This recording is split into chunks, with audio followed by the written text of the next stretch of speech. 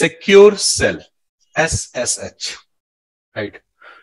So, what is the purpose of this SSH? To take the CLI-based remote of your servers. So in company, you definitely, when you will start work on this, so what you will see, you are not going to access the machines physically. Physically means, in case of virtual machine, you will not go to the console and access the virtual machine. Or in case of physical machine, you will not go to your console and access the physical machine. Every time what you need to do, in case of any troubleshooting, means if there will be any problem related to the network, or your machine is not reachable, or you are not able to connect with your servers remotely, then only you need to go to the console of your virtual machine or your physical machine and need to fix it out. Otherwise, most of the time you are going to access your servers remotely with the help of means by CLI, with the help of SSH, right? So SSH is a remote protocol which allow you to take the remote of your server. Let me connect my pen tab and let me tell you how it works. Allow me a few minutes. Other than SSH, in case of Linux, we also have another service which allow you to take the remote, that is Telnet. But the problem of Telnet is it is very, very insecure. Means all the traffic which will be transferred or created with the help of Telnet, that can be easily hackable by the hackers. Your hackers can easily capture the username and password of your servers, because the packets which will be transferred with the help of Telnet, they are always in normal text format. So there are many tools like rhcsa which can be used in between and can find out the username and password, right? So your security can be compromised in that case. So Telnet is blocking by the corporate? Yes, that's right. Telnet is blocked in the corporate due to this reason. So your SSH is going to fix that solution. In case of SSH, whenever you create the connections, that connections are very encrypted, right? So it always transfers the data from a secure tunnel, which does not allow the intruders to hack any data or any credentials about the network, right? So how this SSH will work, let me tell you. See, let's up, yeah. So जब हम install करते हैं तो first time Linux, तो उस time हमें वो SSH तो वो ब्लॉक वाला एक ऑप्शन आता है शायद. वो सिर्फ एक यूजर के लिए, it's only for one user, means you are not allowing root two take the SSH. Otherwise SS service is there, right? सिर्फ एक यूजर के लिए ब्लॉक करने के लिए आता है. नॉर्मली क्या करना चाहिए, यूजर के लिए ब्लॉक रखते हैं कि कैसे? यूजर के लिए always we should always enable the SSH for user but block for the root. Block for the root, yes. Right, take the remote from user and then you can switch back to the root if required. Otherwise, do not allow the SSH from root. मतलब root से अगर block करते हैं तो purpose क्या है? Root से तो वैसे भी हम एक्सेस कर सकते हैं. No. Means if you are trying to access your servers with the help of root, and in that case, if your root password will be compromised, then your system will be vulnerable, right? That's why keep safe your root credentials, root password, and access your servers with the help of local user, and then do sudo space su-root to get the access of root. Right?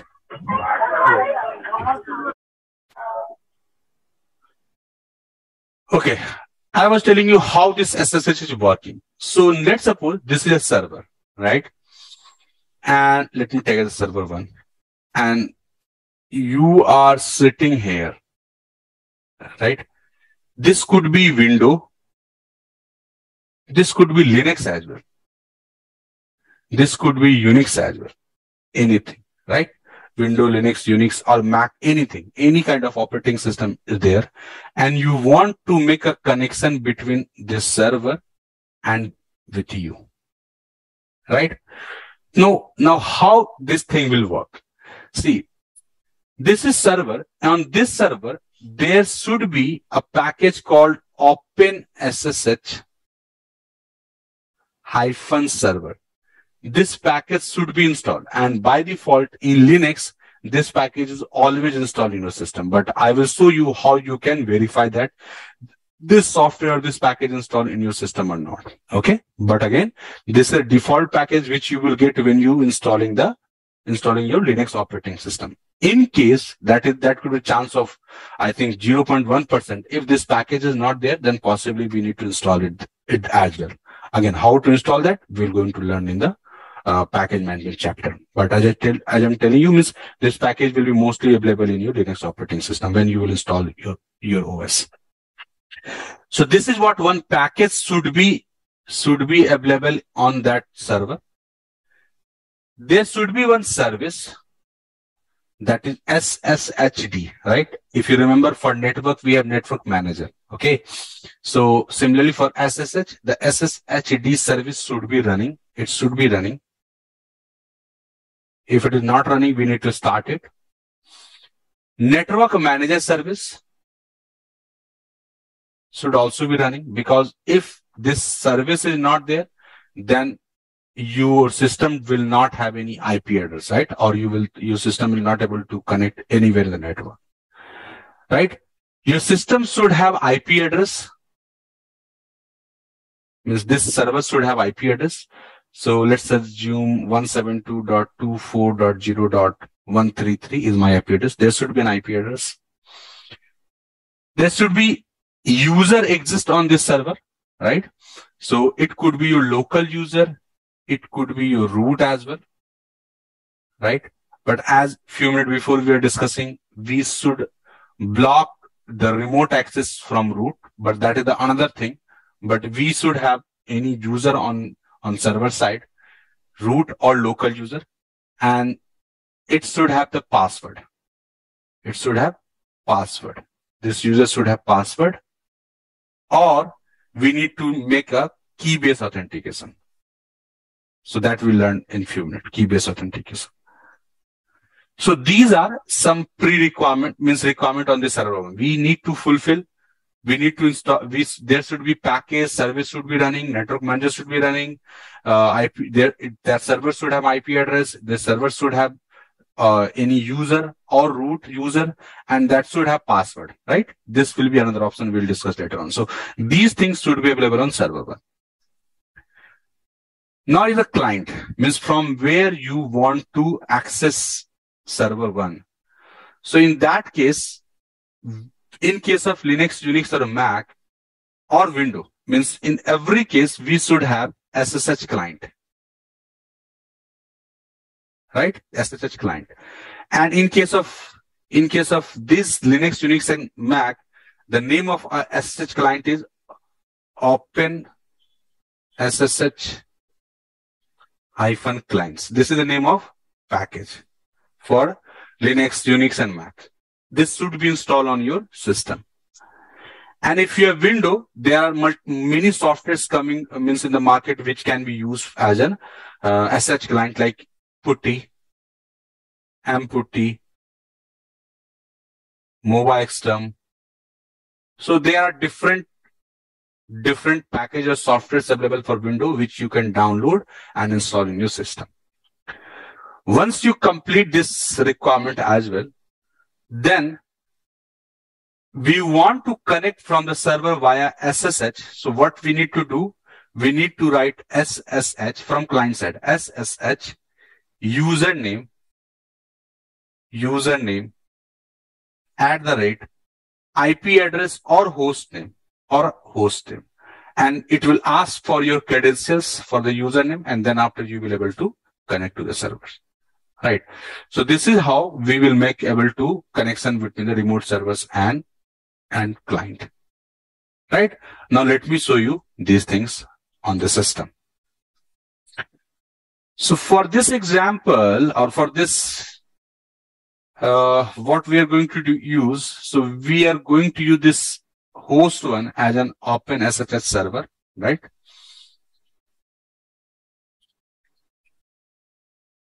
Let me change the host names of this machine. I'm going to set it to server host one. Okay. So first thing is we need to check that OpenSSH-server package is there. So that is the command to see RPM query OpenSSH-server. So this is the command to check do this machine has this package or not. So I have this package, and I told you mostly this package will be available in when you installing your Linux operating system. Then we need to check the SSHD service. That is how you can check the SSHD service, and it should be running. So it is running. Then we have the network manager service should also be running. So as we already did all those things in the last class, so this should be running, and it is running in my system as well. So network manager, it is running now, and I should have IP address. So definitely I have IP address because just few minutes back we set the IP address as well. If I want to check for a specific LAN card, so I can put the name of LAN card as well. So this is what the IP address I have. And I should have user as well. So how I can check the user? etc password. So I have many users are available there, right? So let me set the password because I forget what is the password of these users. So I have reset the password for Deepak. So if you remember, definitely you do not need to change the password. But if you not, then you can change the password as well. So here you can check the username, and then after you can set the password as well. So once when you will change the password, it will not ask for the old password, right? It will ask. If you are setting the password with root, then it will not ask. Okay. Okay, so password has been set. Now, as per our discussion, now we need another machine, right? From where we can access that. So let's take example from Linux first of all, then we'll see from Windows as well. So this is my another Linux machine, okay? And here my package should be OpenSSH-clients. This package should be there, and it is there now, right? And obviously, okay. However, it is very logical, but we need to write it. This machine should also have the IP address, definitely, right?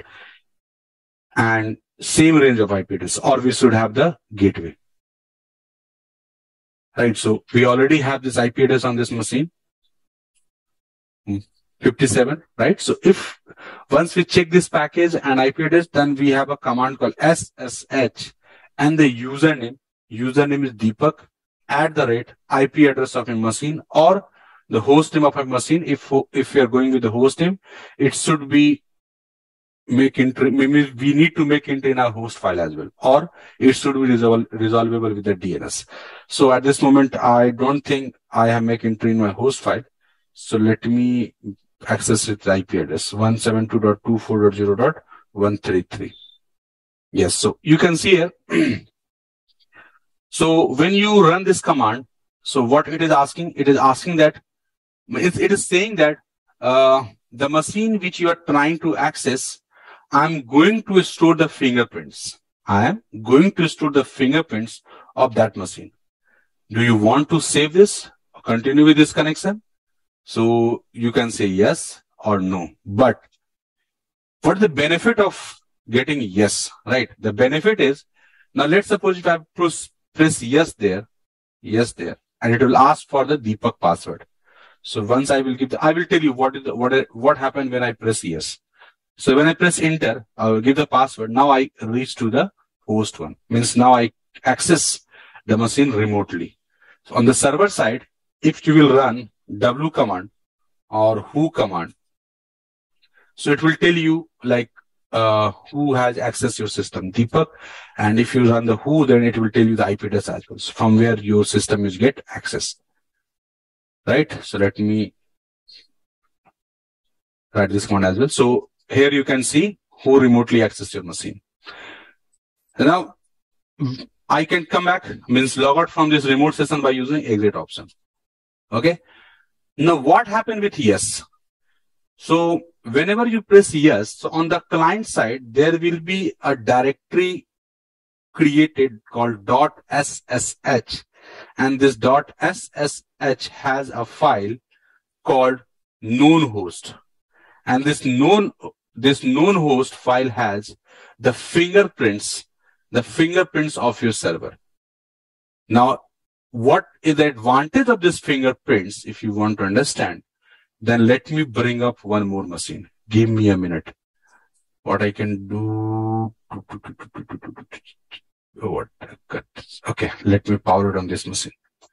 I'm going to tell you what is the advantage of that fingerprints. It will take a few minutes. Okay, meanwhile, it will take some time to start it. Let's proceed for like next command meanwhile. So that is how you can connect with the user from your server by using username at the IP address. You can also use root instead of user, right? And you need to give the password of root. Give the password of root. Once you will give the password root successfully, you will be able to enter that.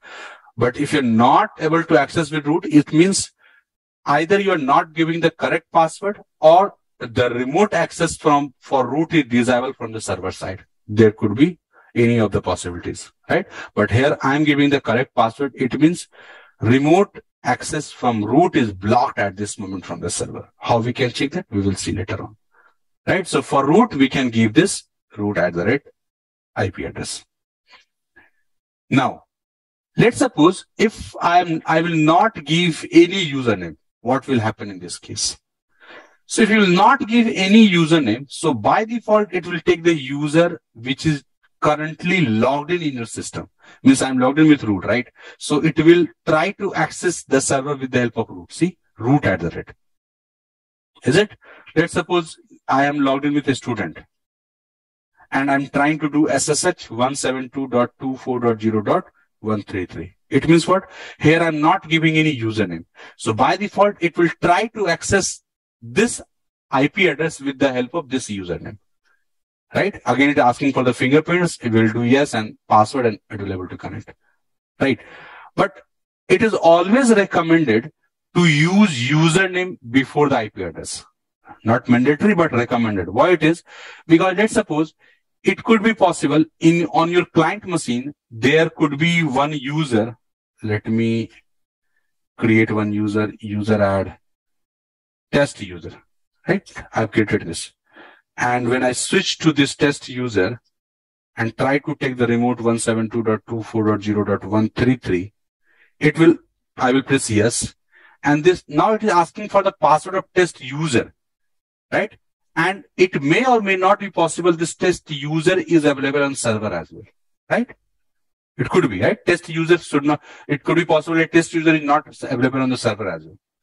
That's why I'm saying it is recommended to mention the username whenever you are trying to take the SSH. If you will not give any username, it will take the default user by which you are currently logged in. Right? But when you give the username, it will access that server with that specific username. Okay, so that is what one thing we need to remember. Okay, let me see why I'm getting logged out from there. Let me see if that machine get powered on. Yes, this machine is powered on. Now see what I'm... Yeah, Ketan, go ahead. So, multiple user concept, already user is logging in. But एक user logged in, so we can create a multiple session for that user.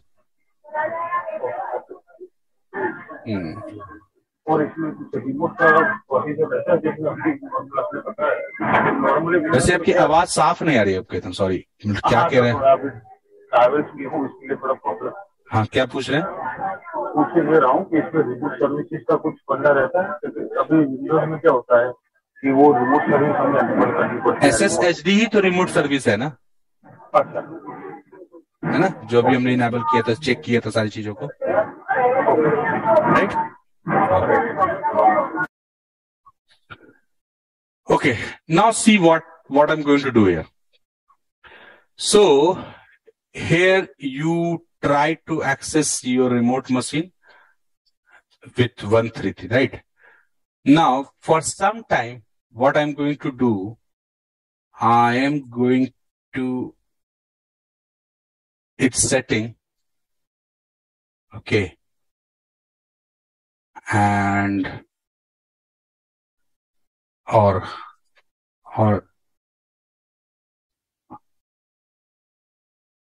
NMCLI connection, so NMCLI connection down and ENS 160. I bring it down, right? There is no any IP address 133 on this machine. Now, if you will see its IP address is 161, and I'm going to set it to 133.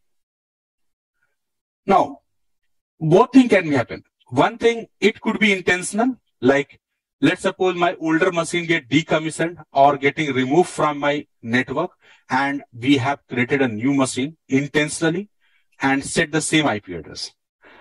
Another possibility is, let's suppose by mistake we set it to set the same IP address on another machine.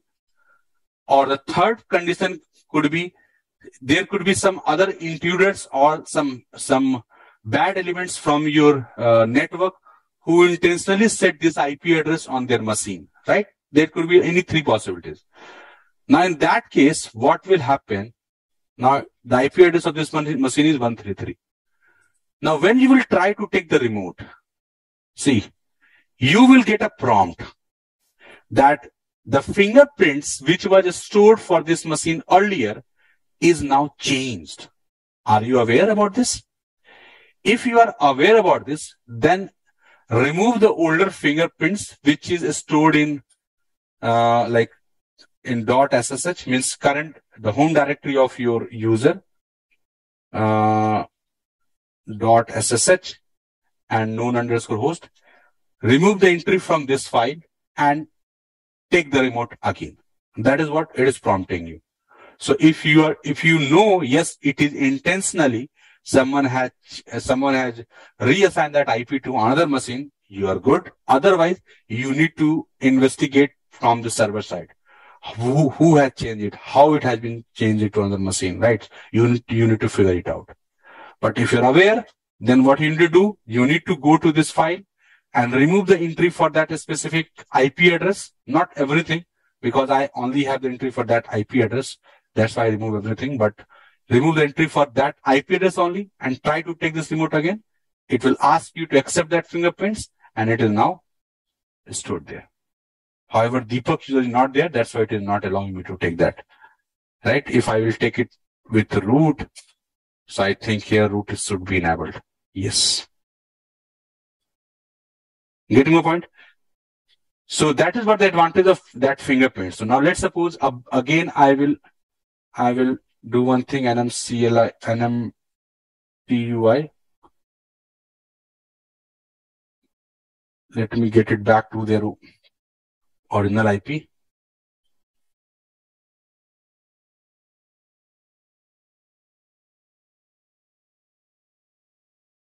Back to this original IP and enable this as well. NMCLI connection up. Right? Again, if you will try to access that machine again, so again give you this warning, because obviously the fingerprints have been changed, is it? So you are aware about this. So go to the home directory. Inside that home directory, there will be SSH folder, known host file, and remove the entry from that file and save it, come out, take the remote again, and you are good to take that. So that is what the advantage of this fingerprints. It help you to identify the intruders or any different server which get assigned with the same IP address. As I told you, it could be intentional, by mistake. In case of older server get decommissioned and new server has provisioned with the same IP, or some bad elements from your network are doing these activities. In any ways, you can able to find out all these things. Getting my point? Everyone, any questions? Yes, sir. Very good.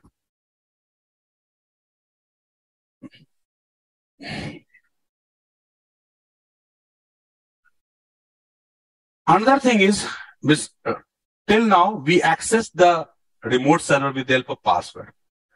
We have another approach by using key-based authentication. Now, what is the benefit of key-based authentication? So in case of password, someone can see your password while typing on your keyboard, right? Maybe somewhere in the back end who can see what the password you are typing, right? If you cannot remember the password, you may save this password in some of the text file or somewhere. So that password can be hacked. That password can be seen by someone, right? So your password can be compromised if you are trying to authenticate every time with the help of password. So what the suggestion is, so instead of accessing the password, if you are frequently accessing any server, so instead of accessing those servers with the help of password, because the password can be compromised, so let's access those servers with the help of key, right? In that case, we need to make authentication between server and client with key, right? And if we authenticate with key, in that case, it will not ask for any password. It will get authenticated with the key only, right? So we are going to see how we can make the key-based authentication or passwordless authentication. Both will be same. If someone is saying passwordless authentication, passwordless authentication, or key-based authentication, both are same thing.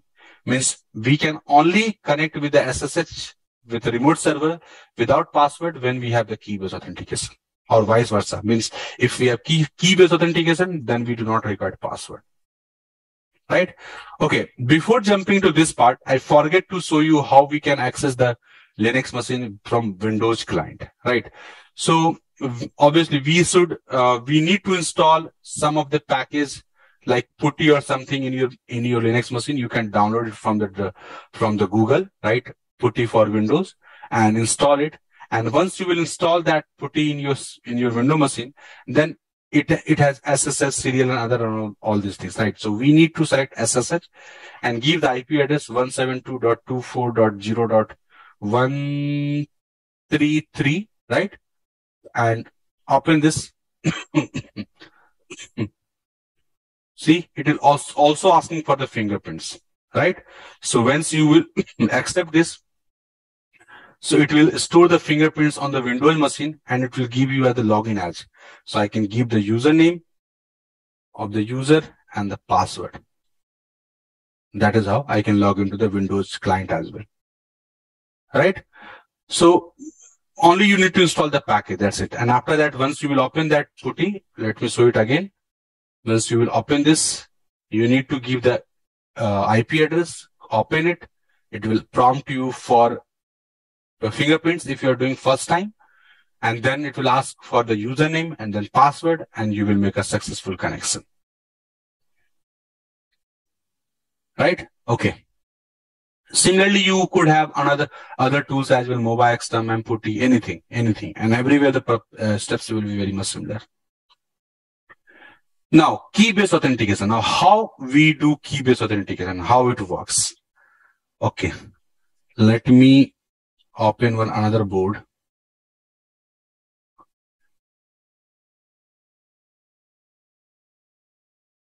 So this is the server.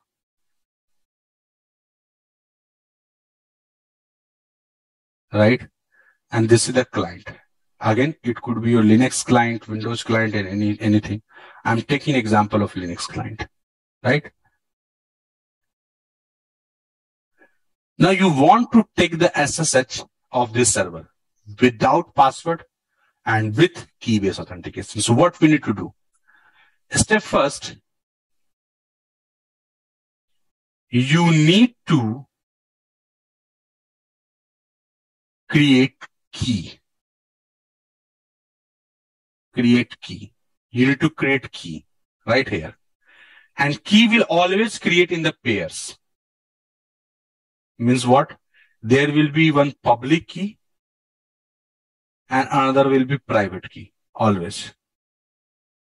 Right? You cannot generate any single of them. Whenever you will generate, it will generate public and private both. Now, once we will generate that key or create that key, then the second step, send that public key to the server to a specific user, right? Send public key to user of remote server.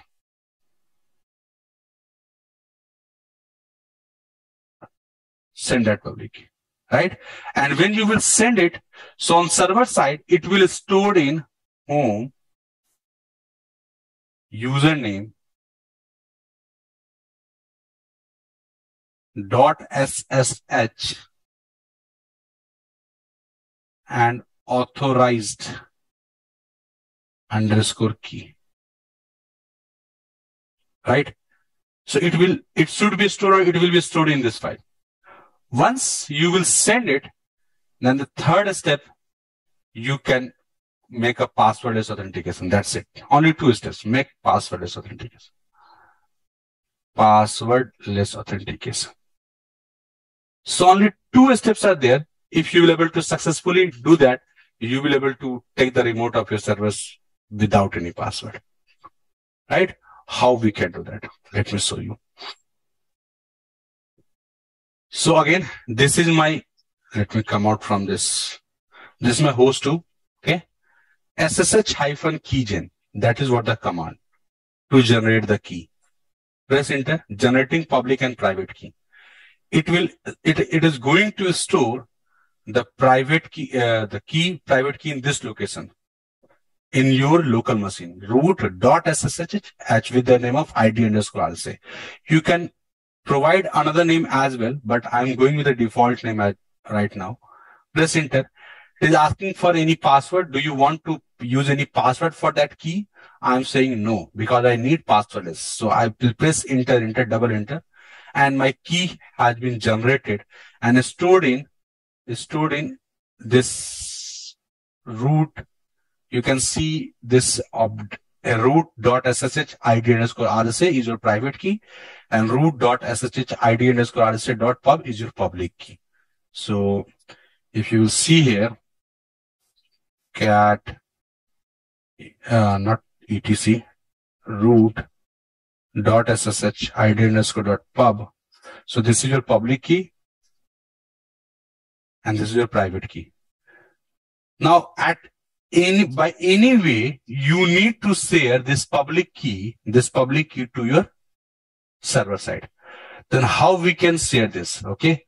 So for that, you can send it by email, or you can send it to, if your company, if you have any ticketing tool, anything, you can upload this on that part, right? Anyway, you can put this public key to that central location, and it will be picked up by someone to that server as well, right?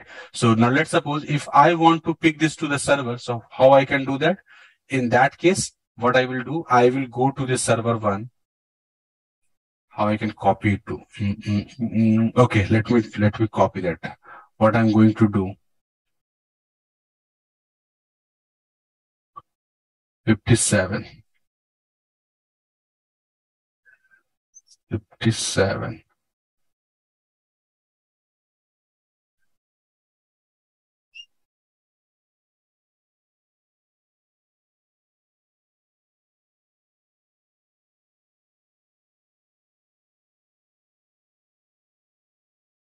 /root.ssh ID_. I'm copying this at this moment. As I'm telling you this, like here I have the access of this machine, I access this client machine on my system and copying this key and sending it to, I'm going to send it to my server. So where I need to send it means where I need to keep this. I need to keep this in /home/deepak.ssh. Okay. There is no any SSH file is there. Why? Let me switch to Deepak. Okay. There is no any SSH file at this moment. No problem. I will create that mkdir.ssh. Right? And inside this SSH folder, I will create authorized RIJDD authorized underscore keys. That is the name of file, and we'll save this key there. Come out from here, change these permissions to 600 or 400. It is mandatory. It is mandatory. And change the permissions to 700 for SSH. These two things are mandatory.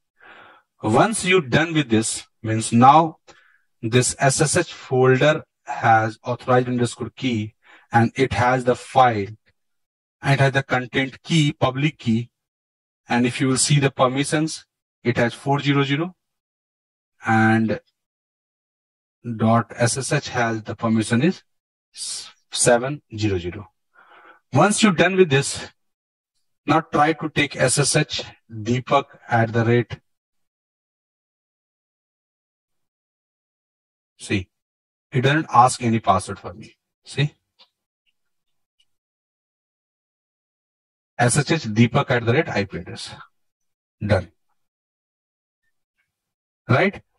So that is what you need to perform when you want to make the password authentication. Another approach is what you can do, SSH-copy ID. SSH-copy ID student @ IP address 172.24.133. What this command will do? This command will automatically create .ssh folder, create authorized key, copy the content in authorized key, change the permission, everything it will do, everything. Right?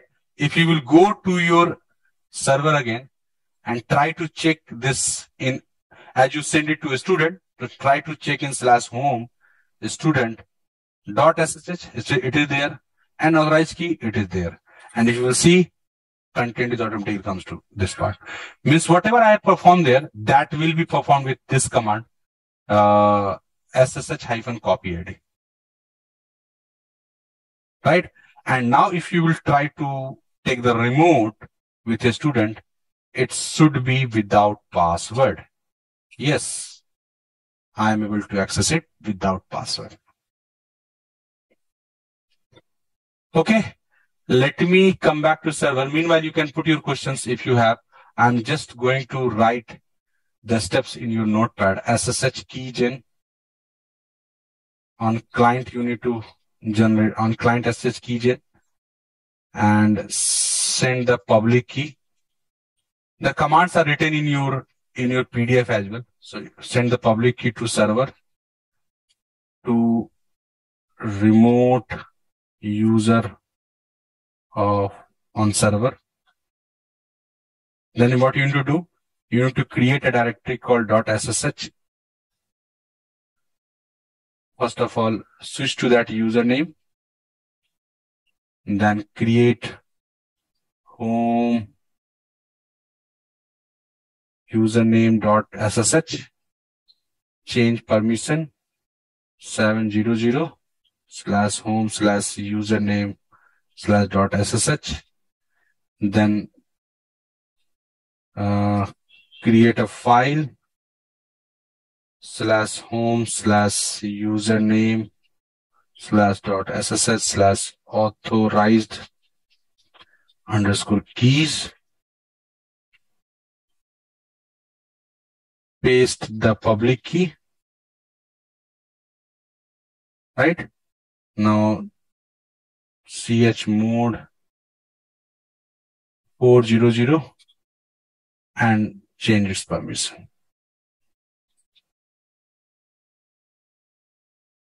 Right, then you have changed the chmod and change the permission. Save and exit. Okay, so that is how you can create the passwordless authentication with SSH.